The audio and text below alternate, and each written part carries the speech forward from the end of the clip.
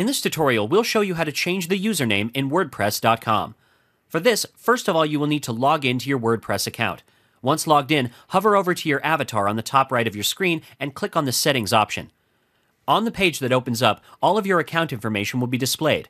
Over here, you will notice the Change option next to the username. Click on it to change your username. Once the new window opens up, type in the new username in the two fields being displayed on this page and click on the Continue button. On this page, you will be provided with different options, like creating a new blog while keeping the old one, or changing the WordPress link according to the new username. For now, we will simply select the Do Not Create a Matching Blog Address option and click on the Review My Changes button below. Now WordPress will show you the changes you are making. Over here, click on the I'm Sure button and your changes will be updated. Now let's try to log in with the new updated username. And over here, you can see that we have successfully logged in with the new username. And that's it.